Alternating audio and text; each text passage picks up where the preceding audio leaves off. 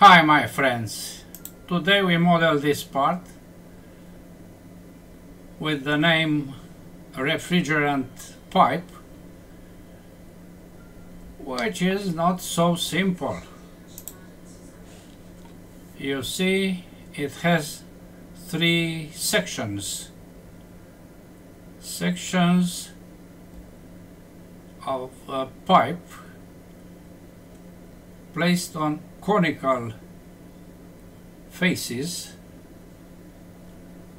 and with the dimensions as you can see.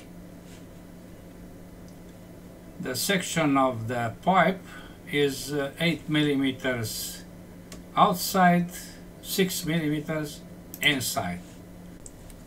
If you want to create this refrigerant pipe in nature, which means physical, you will need no less than over 14 meters length.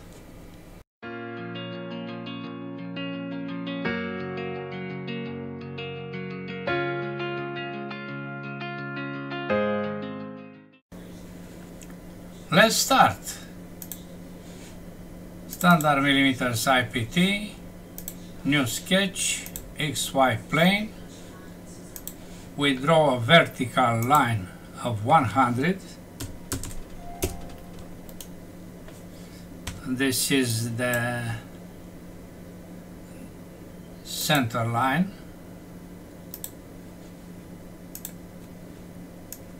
And then we draw that conical sections. 1, 2, 3. On the same horizontal is this point with this point. Also this two. This is 40. This is 30. And 30, but this is extra because we have this dimension. Diameters, this is 500. Next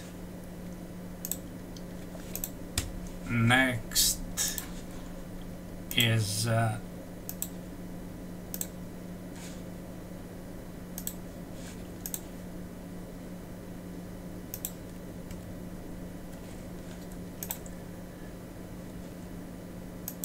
next is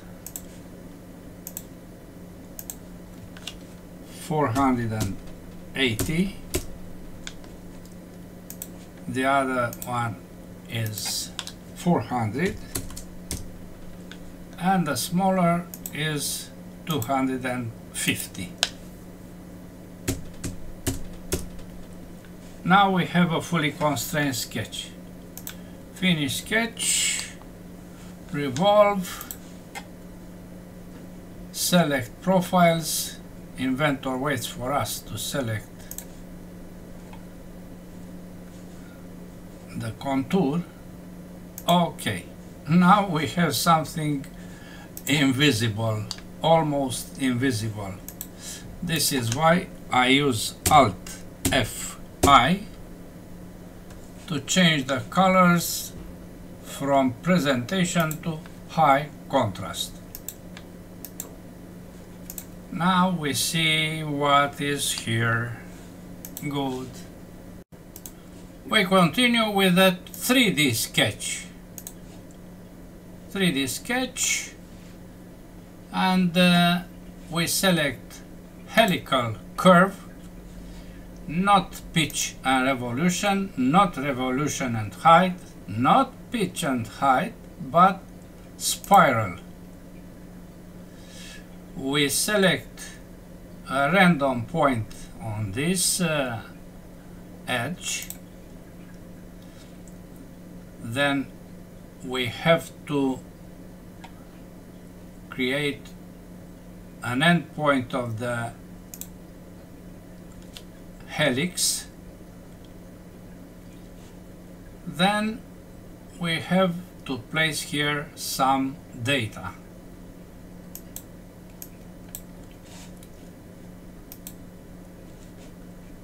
They are 480 because this is the diameter of the internal circle. Then a pitch of 5 and a number of revolutions 2. The direction of rotation is reverted because we want to have a rotation to the right, not to the left. Okay, you see, we created a plane spiral starting from a random point. I'm not happy with random.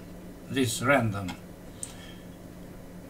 is why I select the plane XY, I make it visible, and I make inside of this environment of 3D sketch, I place this endpoint on the plane. Yes, now you see we have a certain start for this spiral. Finish sketch. Now I create a new 3D sketch because I want to project this spiral on this conical face. To do this, I select not silhouette. To do this, I select project to surface. Inventor asks me about the faces. This is the face where I want to project the spiral. What to be projected? This curve. And what is the direction? The direction is the axis Y. Okay. Now I hide the other 3D sketch and you see the deployment of this spiral from this very point to this very point, both on the XY plane and both on their circle. Very interesting, isn't it? This is my copyright, my friends, to create this combination of spirals and 3D sketches.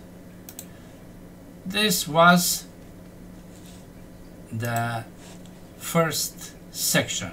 Yes, I created the spiral from this point to this point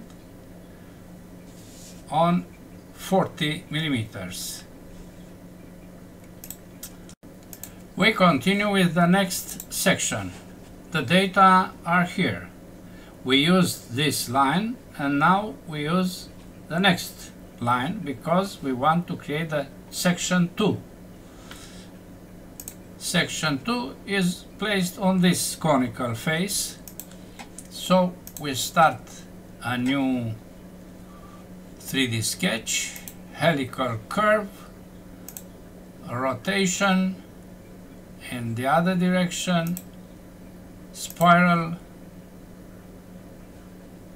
We select a random point on this circle, we select the axis, then dimensions. This is 400, This is also 10 millimeters, and this is 4 revolutions. Okay. Finish sketch. You know why I apply finish sketch and then start new sketch, because this will be hidden. By fortune, I selected not a random point, but exactly this point. This is very good. Okay. Now I use project to surface. What is the face? This is the conical face. What is the curve? This is the curve. And what is the direction of projection? Y axis. Okay. I hide the previous sketch, 3D sketch, and you see I have a continuation of the section 1 spiral. This is not a spiral, this is a helical curve. In fact, we obtain here a helical curve. Good. The third section has this line of data. 250 is the diameter, the internal diameter, not the external one. Good. New 3D sketch, helical curve, other direction, spiral. I select a random point on this circle. I select the vertical axis, then dimensions 250, 10 is again, and 7.5 for this. Okay. Now the start point is somewhere here. I don't need this plane, visibility, and I place the end point, the upper end point, which is this one, over the last point of the other section. Good. Finish the sketch, start a new sketch with the known procedure. What is the face now? This is the face. What is the curve or curves? This is, and direction of projection is the axis Y. Okay, we hide the previous sketch, and we have all that helical curve is this, not spiral curve. Very nice. We close this last 3D sketch, and we want to start from this point with the sweep. We'll use the sweep.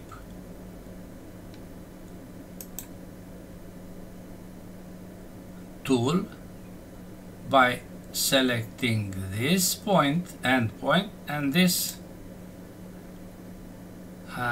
curve. This is the base for a new sketch. The new sketch must contain this point, my friends. Let me take another position. Yes. If you don't select this, you cannot start the circle. You can create a a circle here, of course, but this is not our goal. Circle 8 millimeters, another circle of 6 millimeters, as in the drawing. Yes, you see here.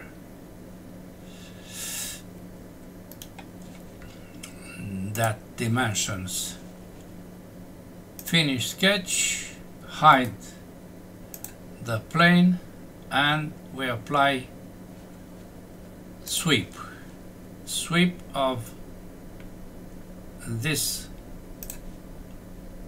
area between the circles. Inventor waits for us to select a curve. This is the curve. We wait a while and we have the result. Yes? Okay.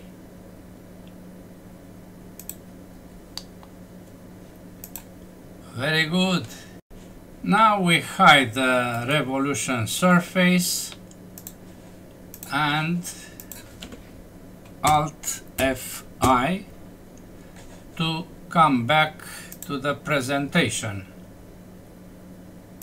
Okay. The material is copper C, copper alloy, as you can see. Yes. Let's see if we respect the volume. Properties, physical, update, and copy, close, drawing, double click, and the value. It is identical, my friends. Cancel. I keep the previous value because it is the same with the new one. Now you see the result, which is very interesting in my opinion. That's all for today. Thanks for watching. Bye.